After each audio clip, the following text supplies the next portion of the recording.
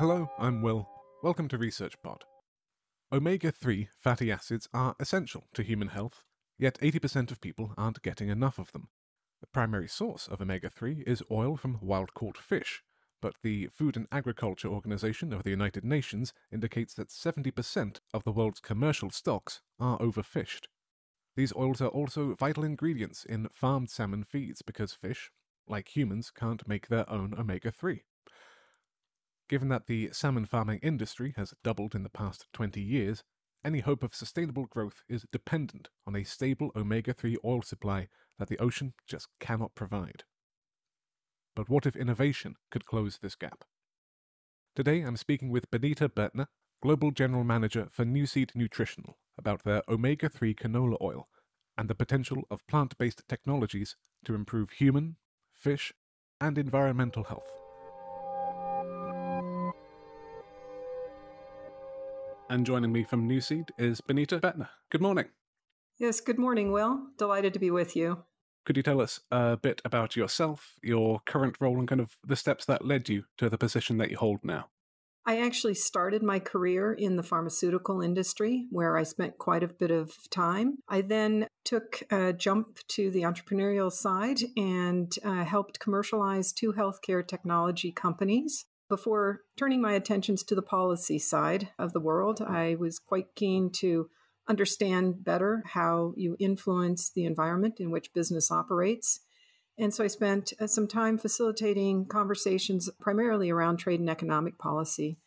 And then I did a stint in consulting, and that's what brought me to Nuseed. It was a project that the consulting firm that I was working with took on. And having done that work, I was then invited to come inside. And I was initially brought on to develop the aquaculture business for Nuseed, which was great fun. And today I'm leading the full scope of what we call Nuseed Nutritional, our omega-3 business, as Global General Manager. And from the outside coming into the company, was there anything that your initial work with them as kind of an external consultant made you think, actually, these guys are onto something, or this sounds like something I could spend a lot of my time with? Or did it just make kind of a business sense as a next step? I would say both. I mean, it definitely made business sense. You could see the need quite obviously.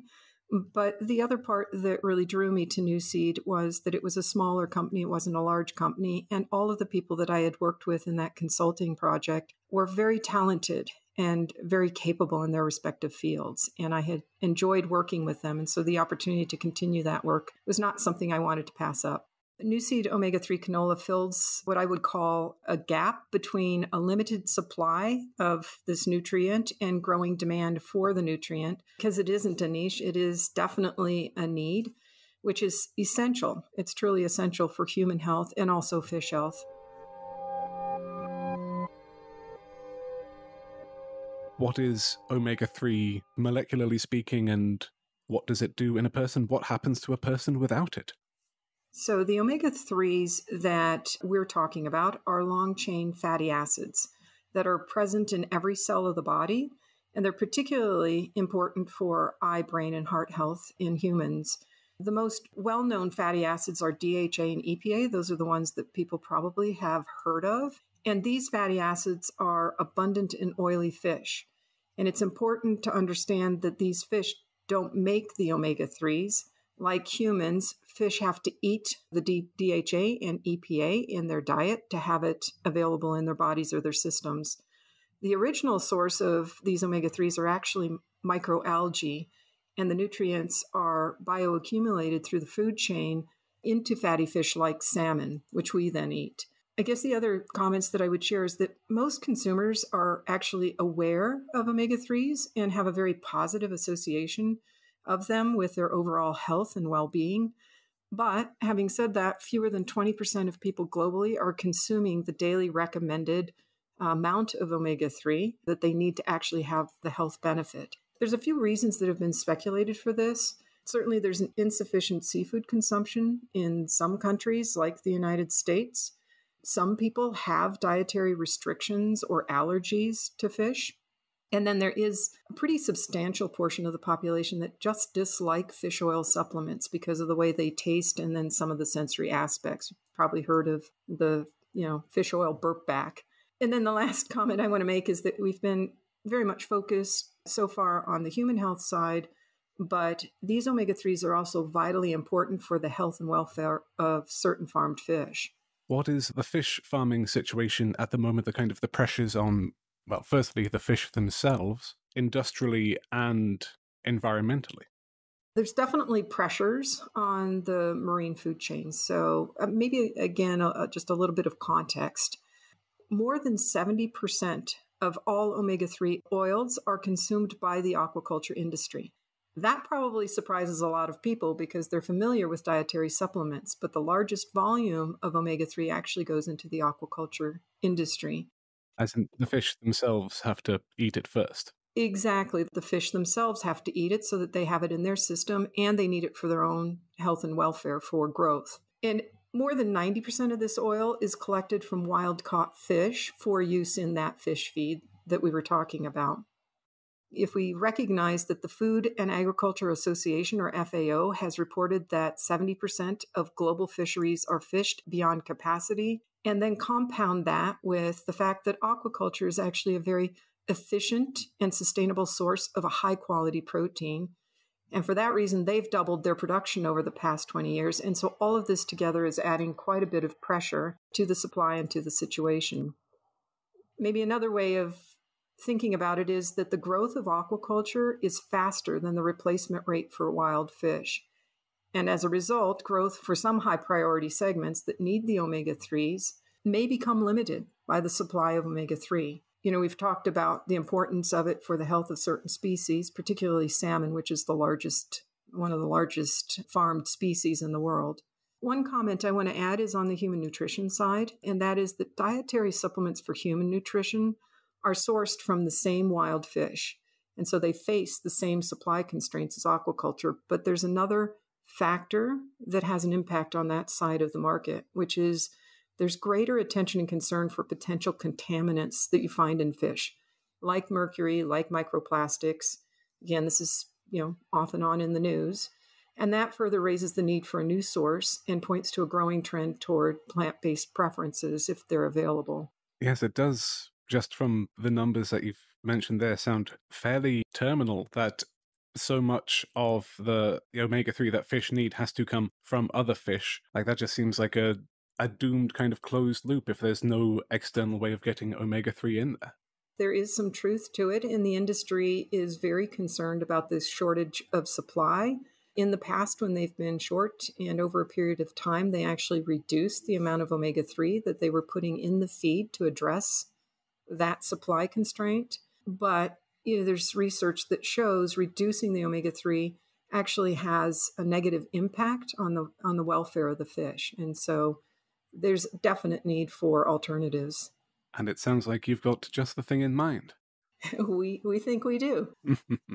So if we have to get more omega-3 into aquaculture for the fish and into aquaculture for the fish to then make it to the humans, fish food sounds like the ideal place to put it, and that is where Nuseed is doing its work with transgenic canola. Could you tell us a bit about some of what goes into making, without giving any secrets away, of course, but what goes into making the Nuseed solution to all of those downstream problems? Downstream, but dish. I would love to. So first, I have to recognize that the idea was started at an organization called the Commonwealth Scientific and Industrial Research Organization, or CSIRO, in Australia. This is a world-recognized research institute, and they first identified the enzymatic pathways which allow microalgae to produce the long-chain fatty acids that we were talking about. They also believed that it was possible to replicate this pathway in higher plants and developed a cassette of genes that could achieve that goal. Their idea was pretty simple. It was to develop a scalable means of producing these scarce nutrients. They went on and selected canola as an ideal carrier for these genetics because canola has an abundance of oleic acid, which can be converted into the longer chain fatty acids. It's also a crop that's widely cultivated and agronomically well known. So, needless to say, their initial trials were successful. And there was an interesting finding, which was that in addition to expressing the long-chain fatty acids, which was the goal of getting these canola plants to express DHA EPA, and they did that at greater than 10% of the oil, This change in the genetic pathway also doubled the ALA that's normally found in canola, reaching roughly 20% or more in the oil. And that's important because I guess the best way to say it is this transformation is an additional improvement over conventional canola in that the omega-6 to omega-3 ratio is reversed. It's flipped from 2-to-1 to 1-to-4. And this reversal in that ratio in favor of omega-3 is highly important for supporting healthy inflammatory responses, again, be it in humans or in animals or fish. So Nuseed partnered onto this project in 2010. We were actually selected from a field of potential partners to advance CSIRO's microalgae genetics into these higher plant species, primarily due to our exceptional canola breeding capabilities. Trying to do some quick mental math there, 2-to-1 to 1-to-4, that's roughly 800%. Yeah, that sounds about right. And it is truly critical, as I mentioned, because as humans have started to eat more, let's say, processed products containing soy or plant-based, the omega-6 to omega-3 ratio has fallen out of balance. And ideally, you'd be at a 1-to-1 in your diet. And the same is true of fish. The industry actually tries to aim at 1-to-1 or less than 1 in favor of omega-3s, again, for those inflammatory responses.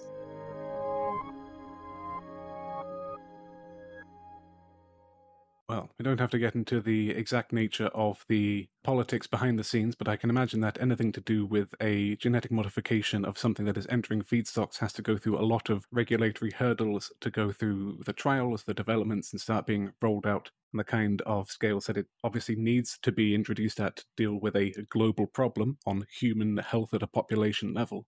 So what kind of hoops have you had to jump through in that regard?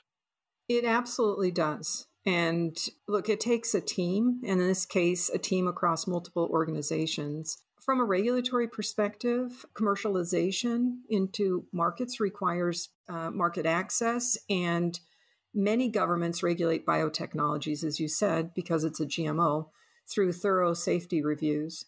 I'm happy to say that we achieved that safety review in Australia in 2017. We had a significant milestone on the regulatory front in 2018 when the USDA granted their approval, because that enabled us to have commercial production from the US for our crop and the resulting oil. Approvals followed in Canada in 2020. And this year, the US FDA concluded their review of our food submission. So the work is not done. We continue to progress other global regulatory applications that'll be required for other markets and for ultimately having, accessing the grain and oil markets more globally.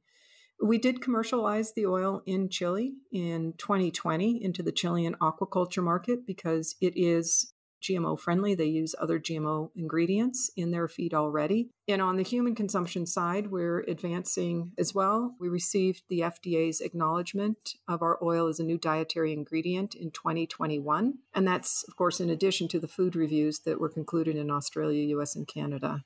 And with all those approvals, we can get to what that actually means for the food stuff in a second, but it's worth noting that something like this, the science is hardly ever done. No science is ever really done.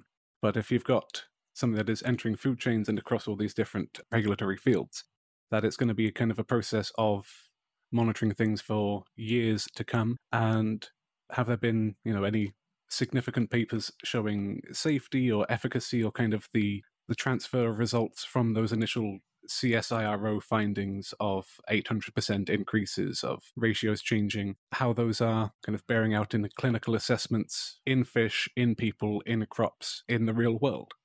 Yeah, there have actually been quite a few studies done with our oil. As you said, the work isn't ever completely done, maybe years down the road. But doing those studies and sharing that data and information is absolutely critical for the market to get comfortable with a new technology or new innovations. So there have been a number of papers. Maybe I'll just call out a few of them. The first one that I would refer to was published in 2020 in Frontiers in Plant Science. It was authored by the original scientists involved in the development of this technology and outlined the development of a canola crop, or Brassica napus, containing fish oil-like levels of DHA in the seed oil. Our human clinical trial was published in Frontiers in Nutrition this year, and it highlighted omega-3 levels in blood were significantly improved after single and multiple doses of our oil or with our oil, which is indicating the potential for achieving the desired health benefits that people are looking for when they consume omega-3. Also important in that study, it confirmed that our oil delivered as a dietary supplement is very well tolerated and that very few people reported compliance issues. It's something that, as we mentioned earlier, prevents people from consuming more omega-3. On the aquaculture side, I might call out two papers. One is a paper published by NOFEMA in the British Journal of Nutrition this year. It was a study that was not conducted with our oil, but it's important because it clearly demonstrated that increasing the levels of EPA and DHA in fish diets can support growth and production, that it increases the health of the fish while also delivering a very high quality product. Those authors demonstrated a clear need for developing new sources of EPA, DHA not derived from marine resources, again, because the limited supply and what they were advocating is a return to higher content of omega-3 in the fish feed, more to historical levels. And so with that, the last paper maybe that I would highlight is pending publication. It's a study, again, by NOFEMA, in this case with our oil, conducted by Bjarne Hatlen and Bente Reiter. And it's a study that was conducted as a full sea cycle trial that showed improved fillet quality in harvest-size Atlantic salmon fed high omega-3 canola oil, in addition to showing equivalence on production parameters like growth, like feed conversion when compared to fish-fed fish oil diets. So it very much showed our oil as a viable alternative. And to put things, very much in the hands of listeners, or perhaps more directly in their mouths, how does the taste, the presentation, like the actual physical experience of eating the food substance that it becomes, compare? That is a very fair question, and in one word, I would say exceptional. It's one that we very regularly got from the industry, particularly the salmon producers, because there are some very well-developed palates in that industry. They wanted to make sure that using a plant-based omega-3 doesn't change, the final product that they're delivering to consumers. So we did conduct a sensory evaluation with an accredited panel and found that fish-fed diets containing Aquaterra, which is the brand name for our omega-3 oil for aquaculture, has the same taste and texture as fish-fed conventional fish oil-based diets. The other part of this analysis that was important is that there have been several studies conducted with our oil that also show an improvement in fillet color. And that's a really important quality aspect of the product that particularly salmon producers want to deliver to their end market. In addition to a reduction in what's called melanosis, which are these brown spots that you sometimes see on salmon fillets and none of us want to see. And the final point that I have to make, coming back to the transformation that we achieved in this canola, is that fish-fed Aquaterra, of course, have more total omega-3 in the fillet due to the additional ALA content that is delivered with the oil. Fish are what they eat, just like us. And so in this case, that's a bonus for consumers. To think kind of sustainably and ecologically, what could this improvement in supply for fish stock and then feeding on to humans have in terms of, food scarcity, food waste, and all the, food source worries that a lot of people around the world are having? You mentioned Chile as an example where it's already been rolled out, and maybe we could look at that as something of a case study for what's working and what can be learned elsewhere. Absolutely. So we've already talked about the supply constraints and in omega-3 and how that might limit the growth of what's considered a very efficient source of protein for people globally.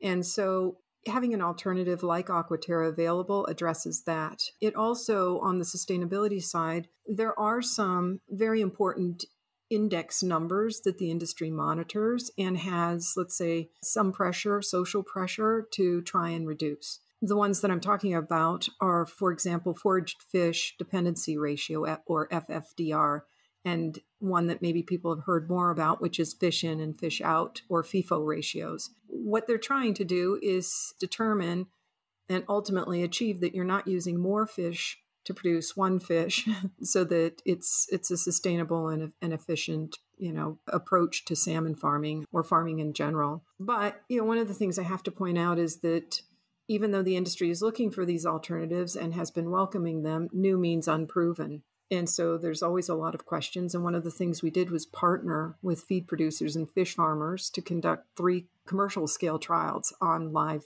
farms. And what we really wanted to do was compare fish-fed diets containing Aquaterra with fish-fed conventional commercial diets to see if we could have an impact on these sustainability metrics. But if the oil doesn't perform, then of course, you can't achieve the wider goals. Luckily, what we did find was that they grew at the same rate as the conventional diets. And there was an additional surprising finding, which is that Aquaterra-fed fish showed a slight improvement in resiliency and survivability, which was a pleasant surprise. So it's these types of studies that really provide the confidence that Aquaterra can be a viable option to fish oils and feed formulation.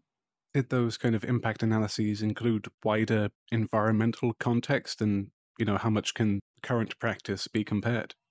We have actually done some calculations or made some calculations. And what we've estimated is that just 1 to 2 hectares of our omega-3 canola can produce as much DHA as 10,000 1 kilogram fish. So thinking about it a little differently, if we consider the omega-3 oil that we've cultivated to date, and that's been utilized by the industry, that would be equivalent to 600 million foraged fish. And I'll just repeat that for a minute because it's a big number. It's equivalent to 600 million foraged fish. So you can see the type of impact that we're already having. If we look a little further out, we also have considered the demand for fish oil that will come from salmon production.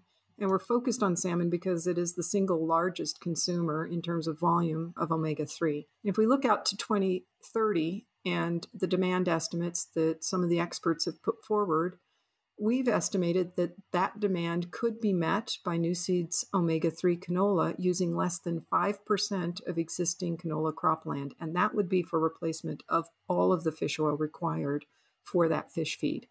So it's a small portion of existing cropland. And the other aspect, of course, that's important is it wouldn't require any encroachment, and there wouldn't be any encroachment on natural habitats. Not even 5% of total cropland, just 5% of canola plantations that exist globally to replace the entire feedstock for all fish. Exactly. For salmon production, all of the fish oil required for salmon production, and just existing canola cropland. It's highly efficient.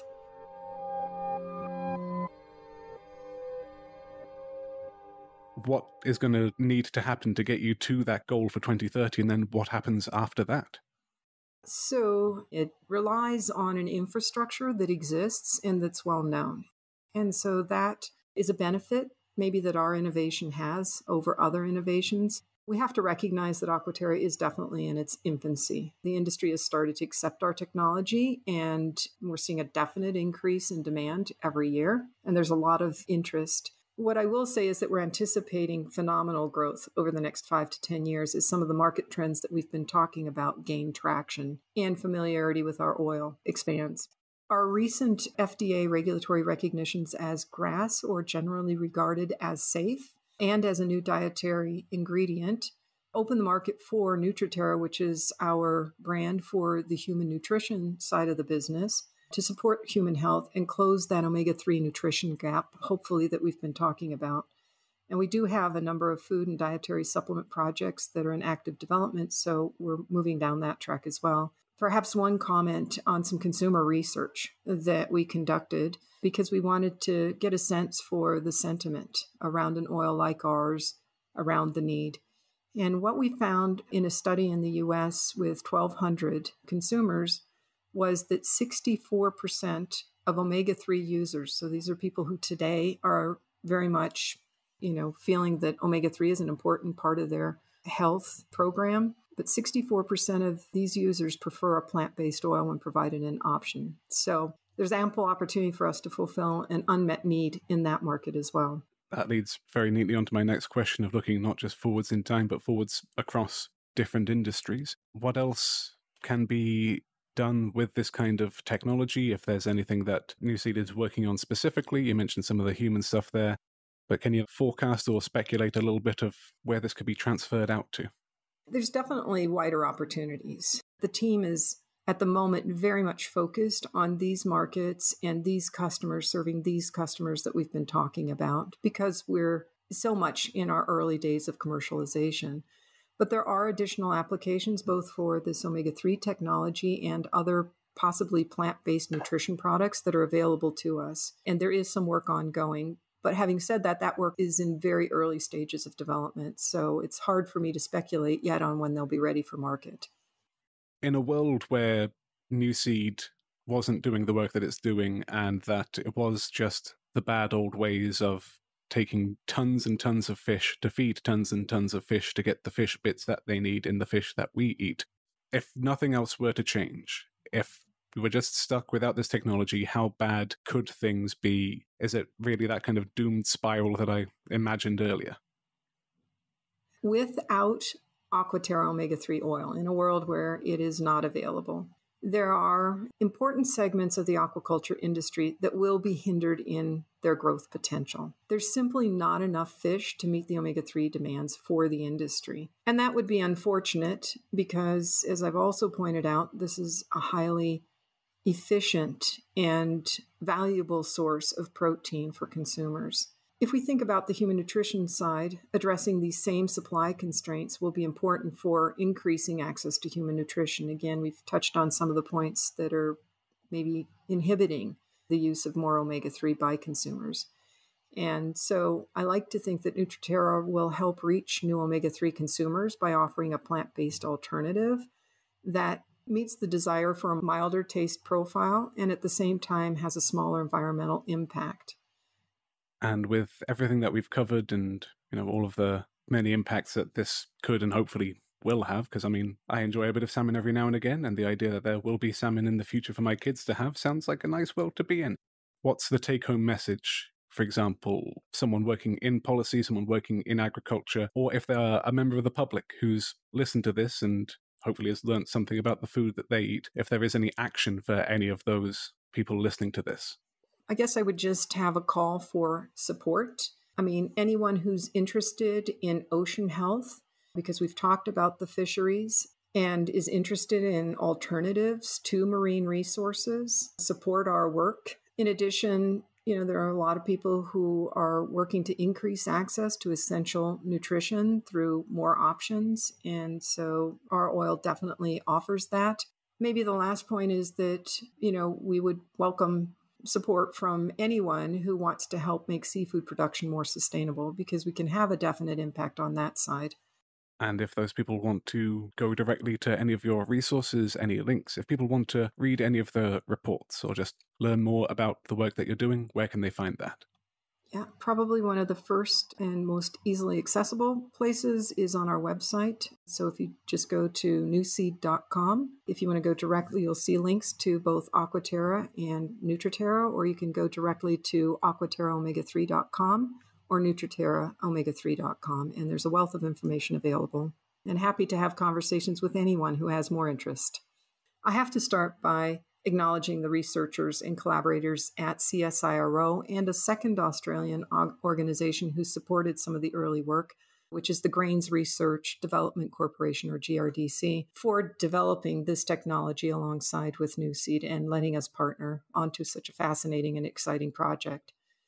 I also need to acknowledge the researchers at NOFEMA, and they are really a world-renowned research institute, very well respected, particularly in salmon research, for conducting some of the early safety and performance tests when there was a lot of questions and skepticism, doubt about what our oil could do, along with our commercial partners for testing and validating Aquaterra in aquaculture under real-world circumstances. They took it, they put it in their feed on their live production sites, and alongside us were willing to see what we would find. In the same way, I have to acknowledge the researchers and participants in our human clinical trial who demonstrated that Nutriterra is an effective omega-3 alternative for human health. And I would be remiss, or maybe I'd like to close by saying a thank you and acknowledging the wider Nuseed and Nuseed Nutritional teams for bringing a whole new omega-3 to market. It's been an exciting journey and looking forward to continuing.